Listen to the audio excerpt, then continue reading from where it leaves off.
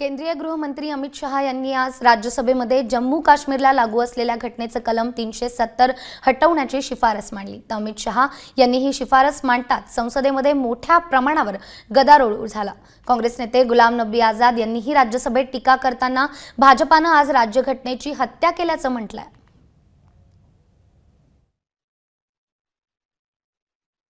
आप लोग बैठ जाइए please. Some parts of the Jammu Kashmir वो भी कर्फ्यू के अंदर हैं, कश्मीर कर्फ्यू के अंदर हैं।